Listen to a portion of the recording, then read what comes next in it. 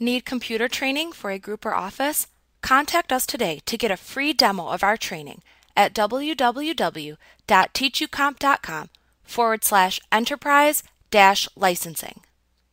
When you open a new document, the insertion point cursor appears in the upper left corner of the document. This insertion point cursor identifies where any text that you type with your keyboard will appear. When you want to insert a new line or end a paragraph, press Enter on your keyboard. Backspace on your keyboard will delete the previous characters behind the cursor.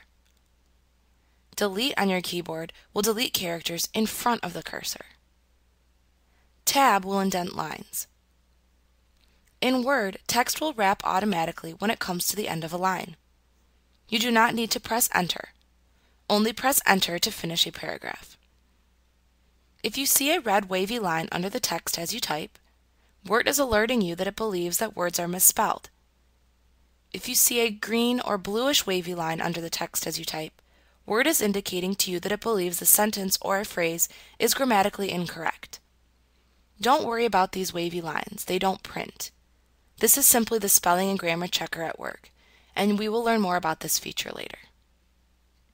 Like what you see? Get a free demo of our training for groups of 5 or more at www.teachucomp.com/enterprise-licensing.